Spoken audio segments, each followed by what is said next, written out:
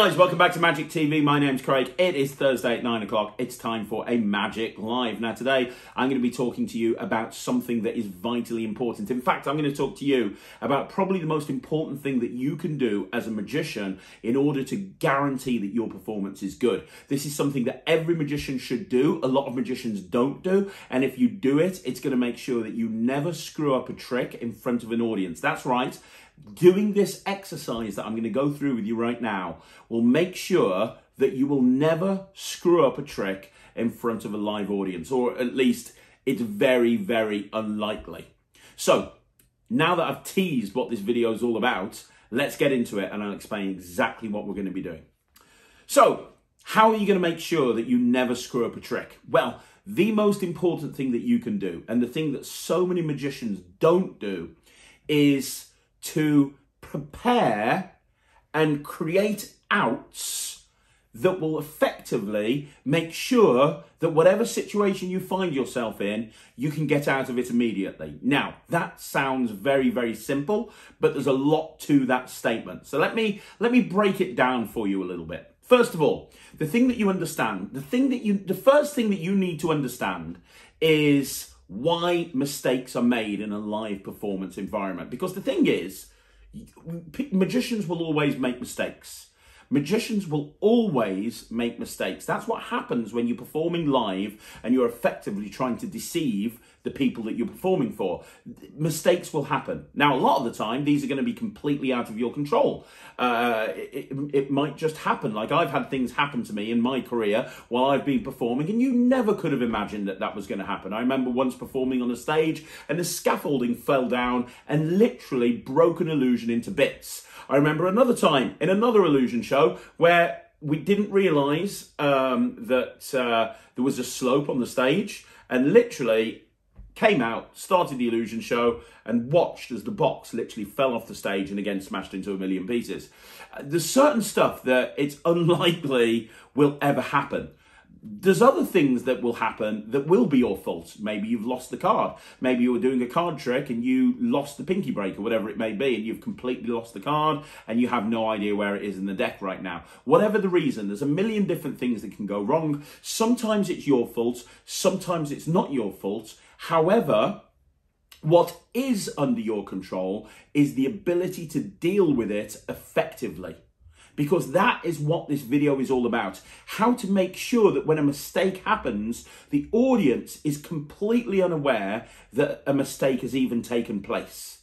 And that's going to be through the effective use of outs and through preparation. Okay? Through outs and through preparation. Now, you know, when I was in sales many, many, many years ago, I remember Chris Mandrakis, who taught me how to do sales. He turned around to me and he said, proper preparation and planning prevents piss poor performance. And he was talking about it from a sales point of view, and he was saying, hey, if you're going out and you're selling and you're knocking on people's doors, you want to make sure that you're prepared for every single eventuality. But he was right. You know, as a salesperson, I became a very, very good salesperson. And one of the reasons I was such a good salesperson is because I was prepared for everything that somebody would say to me. If somebody said something to me, I had an answer immediately. Nothing stumped me.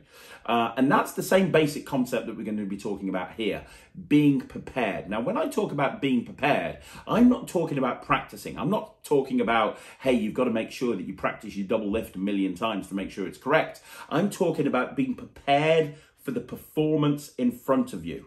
And the best way that you can do that is through the effective use of outs. Now, when I'm talking about outs, I'm not talking about the way that we traditionally use outs in the context of a magic trick. So, for example, you know, the standard way of using an out is having 3 envelopes, having 3 items, having somebody pick an item, and there's an out for each one. So I might have a prediction in my pocket, a prediction printed on one of the objects, and whatever it may be. That's how outs are used in magic. I'm sure that every single person watching this has a routine or 2 or 3 or 4 routines that they use in their act that requires outs. That is not what I'm talking about right now. What I'm talking about right now is analyzing every single trick you do, analyzing every single set that you do, breaking it down step by step, and working out where things can go wrong and then coming up with a solution for those problems. Now, let me explain why that's important. It's important because when you are stressed, you will never make good decisions. I'm going to say that again so it sinks in.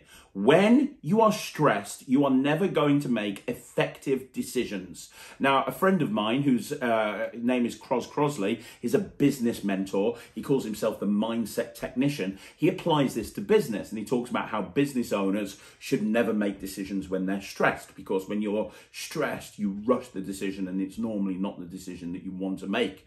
And that's true. And it's the same within performance. You're never going to make a good decision when you're stressed. So when you are in a situation where you're performing, whether it be to 3 or 4 people in a close-up environment or 5 or 6,000 people on stage, if you have screwed up a trick and you don't know what you're going to do, you are under an intense amount of stress. The client will be there watching you, and you're probably thinking of a million things at once. We've all been there, right? Where something has completely gone wrong and you're trying to work out what to do about it. And it's like, oh my gosh, what am I going to do? Am I going to do this? Am I going to do this? Am I going to do this? And you kind of race through the different options are in front of you, whilst all the time thinking that the audience are going to hate you. This is going terribly wrong. What am I going to do about this? Oh my God, the client's never going to book me again. I've screwed my career up. Whatever it may be, you're never going to make a great decision when you're stressed. So how do we reduce the stress out of the situation? How do we effectively make the decision without being stressed? Because we're always going to be stressed if something goes wrong mid-performance. The answer is to make the decision before it happens. And that's what I mean by outs. What I mean is you have to break down every single trick that you do. And you have to work out every single way that that trick can go wrong. And then you need to work out what you're going to do in that scenario. Because if you're performing a routine and a trick goes wrong, or a particular sequence goes wrong, and you haven't considered any of this, you've then got to jazz it. Now, some magicians are amazing at jazzing. Some magicians aren't that amazing, but some magicians are amazing at jazzing, and they might be able to get themselves out of that situation. But why even put yourself under that pressure? Why not analyze the trick beforehand, work out how it could possibly go wrong, and then come up with a solution to that problem beforehand? Because we all know this, but generally as a rule, the audience that are watching your routines and your performances, they don't know what you're going to do before you do it.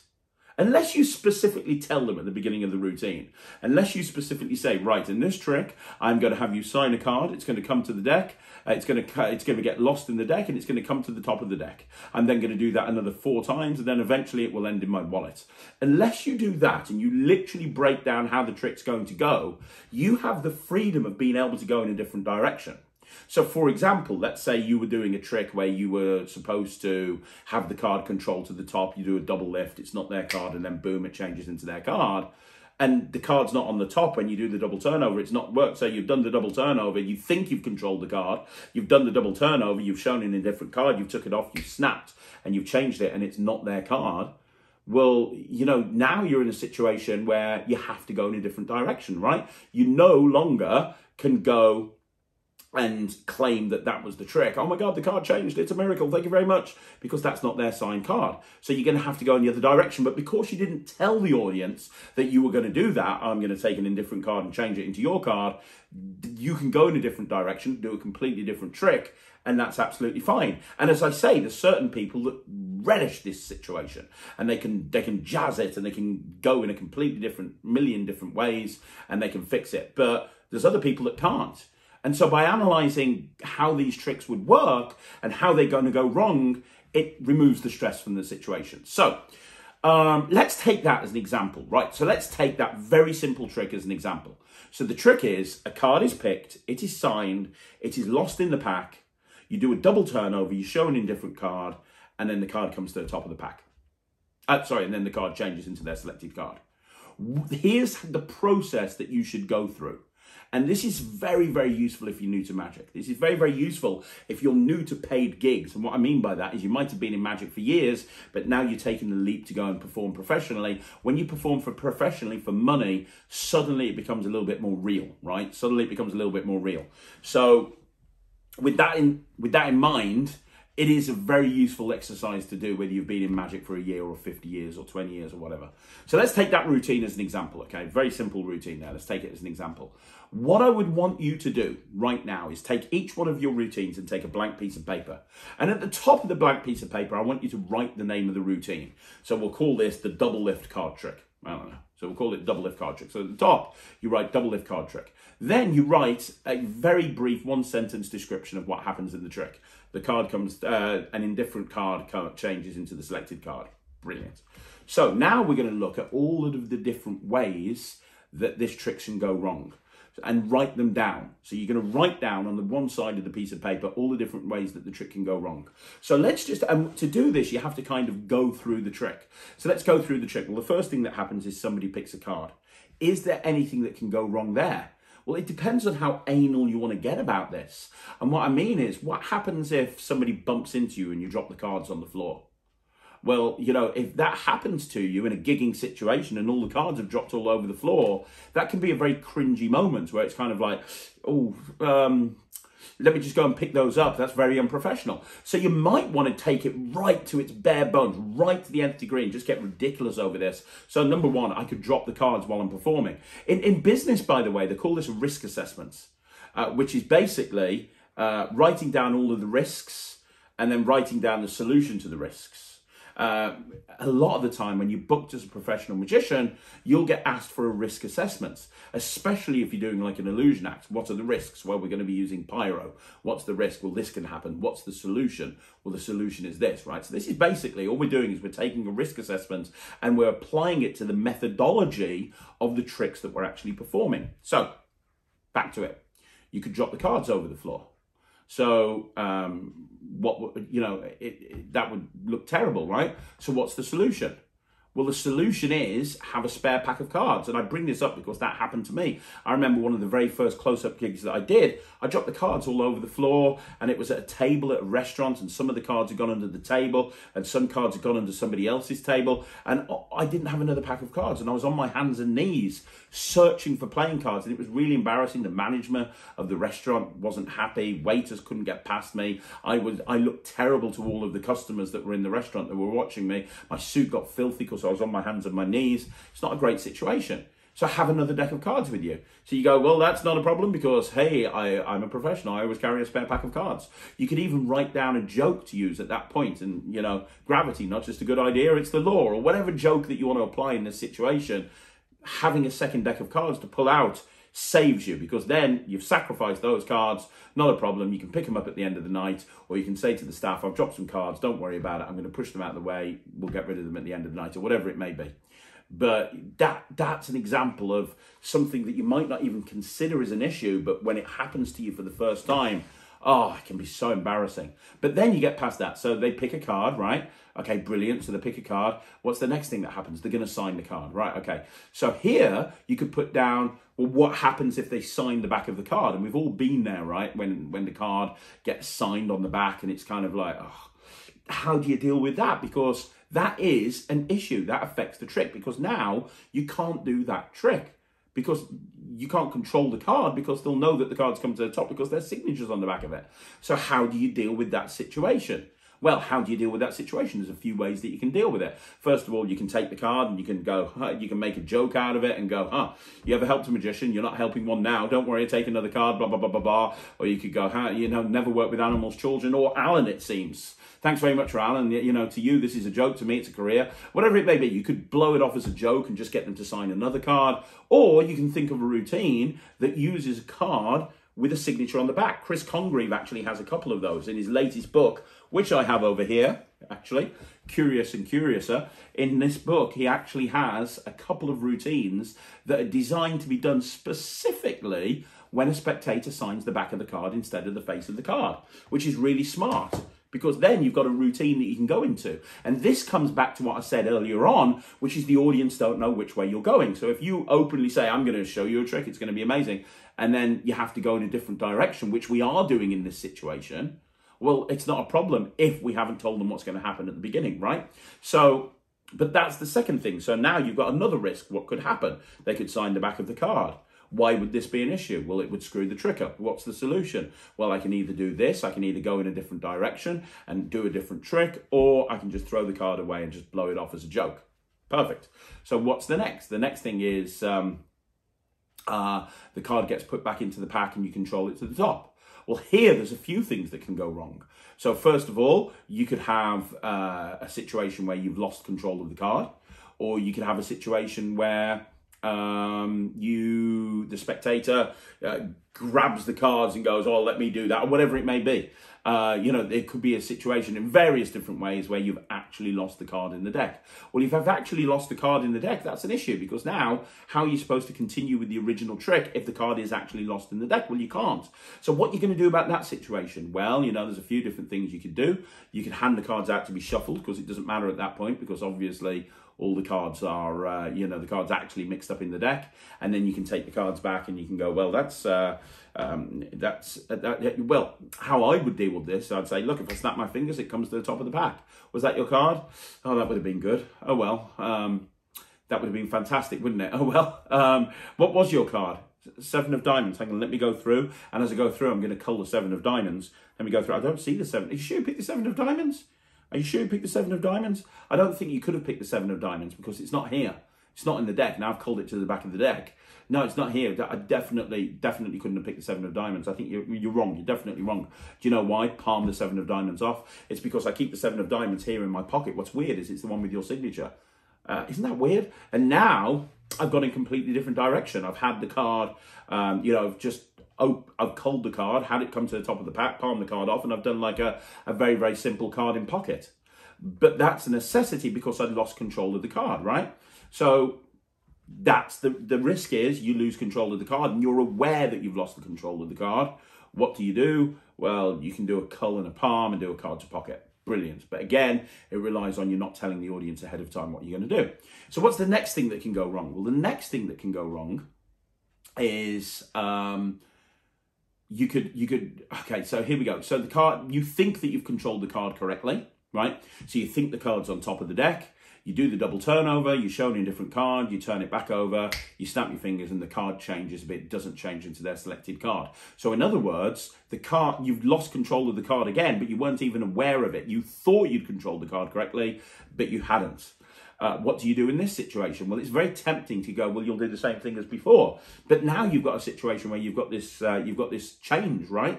So this is now something to think of. So knowing that this is something that could potentially happen, you could build that into the presentation of the tricks rather than just saying, look, I've got the 7 of diamonds. Is that your card? No. Well, if I turn it over and I snap my fingers, the card changes. If you say the card changes instead of the card changes into your card, well, now if it goes wrong and it's not the card, you can go, they will say it's not my card. And you can go, well, I never said it was. I just said the card's changed. Look, I'm a magician. I've just changed the card. Come on, what do you want from me, people? Isn't this good enough for you? What, you see this sort of thing every single day? What? And they'll laugh and they'll get into that and they'll find it very, very funny. And in that action, you can go back and you can control the card to the top of the deck by doing a cull and then palm the card off. Or you can do the cull and you can go, oh, you wanted me to turn the card into your card. Well, you should have said that. I didn't say I was going to do that. I just said I was going to change the card. If I want to change your card into your card, top change, all I have to do is snap my fingers, blow, and was that your card? Yes, it was. See, is that better for you? Yes. Is that good? Yes, he's clapping now. That's good. So you can see how you can build that situation into it, right? You can go in a different direction depending on whether you're aware that you've lost control of the card or you're not aware that you've lost control of the card. So what's the next issue that can go wrong? So you write that one down. What's the next issue that can go wrong? Well, what happens if you do a double turnover and some smart-ass spectator says, oh, you turned 2 cards over there? What are you going to do in that situation? You tell me. What are you going to do if you turn 2 cards over and someone says, oh, you turned 2 cards over there? What are you going to do? Because you're kind of being called out. And you can't prove that you haven't turned 2 cards over because you've got 2 cards on the face of the deck. You have actually turned 2 cards over. So what are you going to do in that situation? Well, there's a few different ways that you could go into it. The first way you could go into it is look at them directly in the eyes and get that eye contact, which means they're not looking at the deck, and then just do a KM move. So take the double off and steal back the actual signed card as you flick the card and go, no, it's just one card. I can't believe you wouldn't trust me. I didn't realise that we had one of these guys in the group. I'm sorry. We learn about you in magic books. There's an entire chapter written on you, mate. Look, that is just one card, okay? And then do a top change and then say, that is just one card. Yeah, you hold on to the card yourself. Right, I said I was going to find your card. Do you know where it is? He's holding on to it. Oh my God, freak out. So now you've taken that situation and you've turned it on its head by the use of a KM move. But normally, if you hadn't thought about that beforehand, that would be the sort of thing that would throw people if you're getting challenged by a spectator. Hey, you've turned 2 cards over. But what else could you do? What else could you do in that situation? Well, you could do an Erdnase colour change. So you could say, well, there's just one card. There is only one card, but if I rub it, it turns into your card.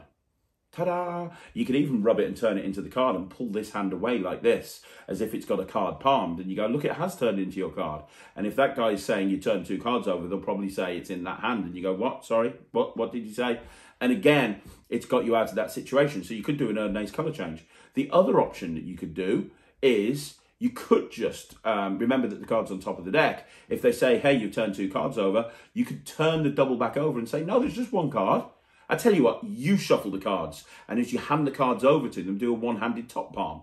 So now you say you shuffle the cards. That way you know that I'm not cheating, and you've got this card in palm, and you can just load that into your wallet or card to wallet or wherever it is that you load cards, you know, card to wallet or pocket or something like that. Or you could just hold it out and add it to the top of the deck. But, you know, that's very simple to do just by turning the double over, handing the deck over to them and doing a one-handed top palm. So there's that way that you could go with it as well, which is another effective way of going in a different direction. And notice, a lot of the time, you're not stressed about this. The whole point of writing this list out is you're giving yourself options when you're in the real world and this stuff happens. So as opposed to just stressing because this stuff has happened to you, now you kind of think your internal monologue, rather than going, shit, what am I going to do? What am I going to do? What am I going to do? In the entire world, we've all been there where, so is this room getting hot? Oh my God, I'm sweating. I'm really not, my hands are shaking. Rather than getting that situation, now you're in a situation where you're kind of almost just searching your data banks, right? Hang on a minute. Okay, this, okay, I'm going to do a KM move in this situation. So, yeah. And then really, that's really, as far as I can see, the only way is that those tricks can go wrong. But it's a long process, yeah? It's a long process because you want to take every single trick that you deem worthy enough to do in a professional gigging situation. So which tricks in your repertoire do you feel you would be happy to go and gig?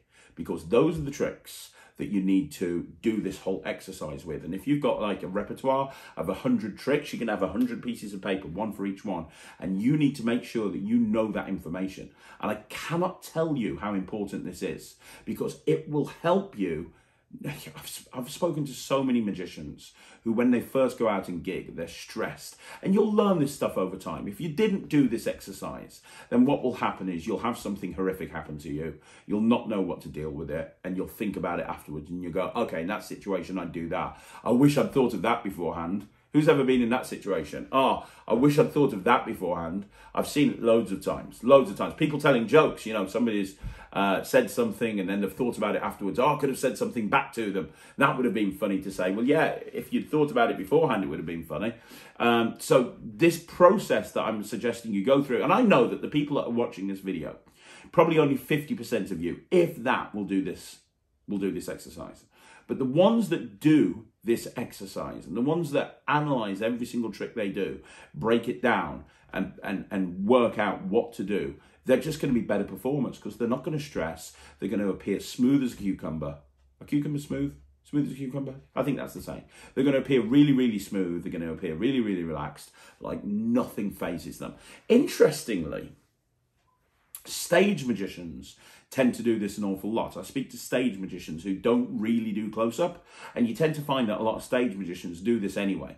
They do risk assessments on their act. They think through where things can go wrong, possibly because there's so much more that can go wrong with an act on stage than close-up. So I think a lot of stage magicians do this anyway, but close-up magicians don't. They learn the sleights, they learn the routines, they learn the tricks, they learn the moves, they put it all together. They might even do set lists, but they don't then take it to the next level and figure out what they're going to do if this stuff goes wrong. And this that I'm describing to you right now, if you do this, if you take the few days that it's going to take you to go through your entire repertoire and break this down and do it, it will, I promise you, it will make you a better magician. So there you go, guys. That's probably, you know, one of the most important videos that I've put on this channel. Let me know in the comments down below what you think. Is this something that you've done yourself? Or have you done something similar like this with the tricks that you perform? And did it help you? And does it help you? If you haven't, is this something that you're going to do? Do you think this is good advice or not? I'd love to know in the comments down below. So do me a favor, leave a comment down below. I'd love to hear from you. And if you want to see more videos like this, please do me a favor, like the video, subscribe to the channel, and I'll be back again tomorrow. It's going to be Friday tomorrow, so I'm going to have a shorts at 2 o'clock, a Magic Live at 6 o'clock, and a rant at 9 o'clock. I'll see you again. My name's Craig from Magic.